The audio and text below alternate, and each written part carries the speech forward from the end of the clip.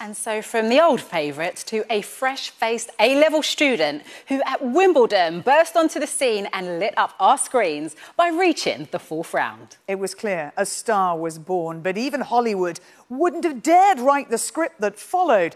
She is next on our list, the teenage sensation, Emma Raducanu.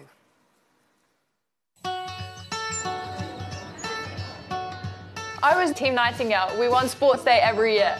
I was 5 years old when I first started playing. When I realised I could beat the boys, that's when I first started realising, okay, I'm actually not bad. It's me! I didn't know that. When she joined us in year 7, we knew that she was pretty good. GCSE English right here. From a young age, I've always wanted to do well in everything I do. I was front row, so there was no cheating going on. Yeah, this is where I did my exams. It's extraordinary to look at that journey from sort of A-levels into the second week of Wimbledon and look like she was having a great time. British tennis has a new star. Things didn't end the way that she would have liked. Miss Raducanu is not able to continue the match. After Wimbledon, I knew exactly what I needed to do. To get to New York, it was the first time she'd ever played qualifying at a Grand Slam. Each match that went by, I thought, why can't I win this match? Match after match, set after set, no let-up. No qualifier has ever done this before. Will now face Leylah Fernandez in an all-teenage final. It's me or her, so why not me?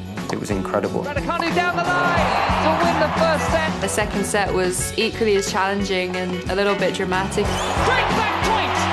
Took a bit of a tumble there, Emma Raducanu. I just zoned out. Raducanu is now receiving a medical timeout. It was a pretty surreal experience. Really unfortunate timing. And I just wanted to hit an ace because I was like too scared to hit the ball. Emma Raducanu is the US Open champion. It's one of the most incredible achievements in our sport. She was tipped for this, and she's done it. Who is Emma Raducanu? Emma Raducanu, 19-year-old from Bromley, that's who she is. I mean, there's nothing else to it. And it's lucky Emma is so down to earth, because from all that excitement, she comes back with a bump to the reality of modern life, testing positive for COVID and now in isolation in a hotel. But she can join us now live from Abu Dhabi. And hello there, Emma. How are you feeling, first of all? Hey everyone, I'm doing well, thank you. I hope you're all safe and healthy and enjoying the holiday season. I've no idea whether you were watching Sports Personality of the Year this time last year, but now here you are on the list. When you look back at what you've achieved and the belief, where did that come from, that invincibility?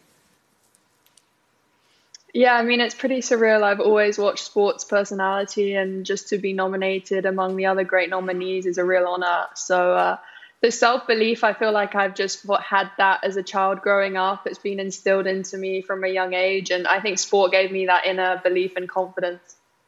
Emma, you said that you're still that kid from Bromley, but I mean, since that win, you are a global superstar. I mean, we saw you at the Met Gala. Not everyone gets that invite. How have you taken it all in? I feel like the complete same, and everyone near me is definitely the same and keeping me in my place 100%. But it's been great how everyone's been so welcoming and positive when I got back home and around. But yeah, nothing's really changed in terms of my mindset. And what about your mum and dad? Because they weren't able to be with you when you did have that win. What about their reaction to their daughter being a superstar now?